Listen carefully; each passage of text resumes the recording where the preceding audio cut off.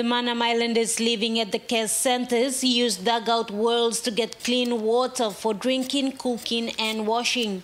Recently, they began using bore water system.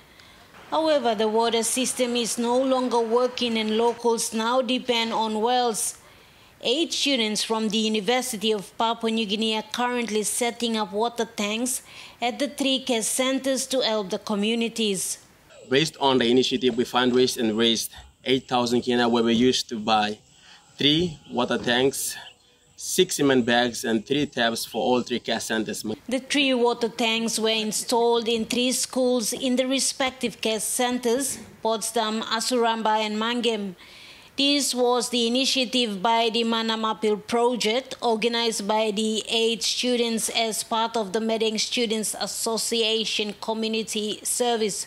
The materials were purchased using money raised by the students since 2019. I just want to say a really big word of thanks to UPNG Madang Student Association and as well as The Voice Inc. for giving us the grant of 5,000 kina, which actually really helped in setting up the foundation. So you can see at the back we have already completed our foundation for our tank. The tank installations is phase 2 of the Manam Appeal Project. Phase 1 started in December of 2019 with educational awareness and presentation of the tanks. Martha Louise, National EMTV News, Madang.